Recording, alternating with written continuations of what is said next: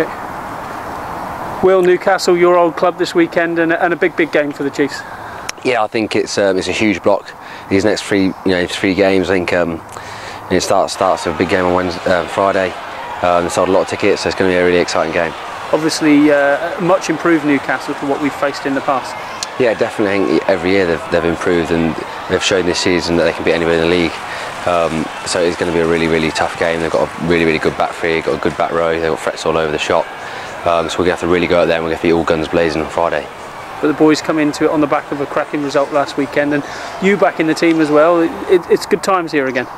Yeah, definitely. I think we changed a few things last week, and I think we saw the fruits of that at the weekend. And now the boys coming in have got to make those changes quickly and crack on. For the boys at the weekend did a really good job and set a good marker for everyone.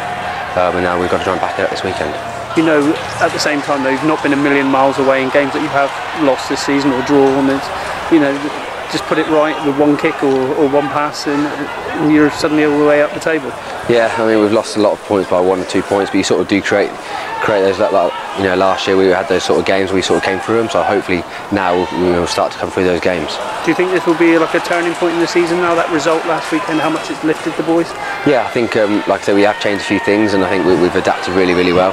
And I'm excited to see how we adapt them again this weekend. Obviously, an artificial track up there, so it'll be a fast old game. The last season, that was probably one of the keys to the Chiefs. You came out flying in that first half an hour, got the bonus point, and you were up and running pretty quickly up there. Yeah, I think it'll be completely different this year, but we'll definitely go out with the same mindset, and we'll go after the game from minute one. But we'll just have to see what they bring as well. We've seen in the last week the emergence of some young guns, and Jack Maunder is one that you've been working closely with over the course of the season. How impressive are you by the way they've coped with the demands of senior rugby? Yeah, I think their temperament's been outstanding, especially with half-backs. Same with Joe Simmons, both of them haven't looked out of place at all, and they've just taken them at stride. It's great for the club. You would have done your homework on Newcastle. What sort of threat are they going to pose? I think, like I sort of said, they've got a big back row. They like to carry a lot. They do a very direct team that run real hard at you and test you at the gain line, but also they've got a very expansive back three.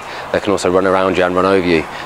So I think we're about keeping them at bay as best we can, and dealing with our strengths as well. Is it extra special for you going back to your old club? Do you relish these games a little bit more than others, perhaps? Yeah, I just want to look in the fixture list straight away and see when it is. But I know it is going to be a great one this weekend. Friday night game, full house stadium, so it's going to be a really good game.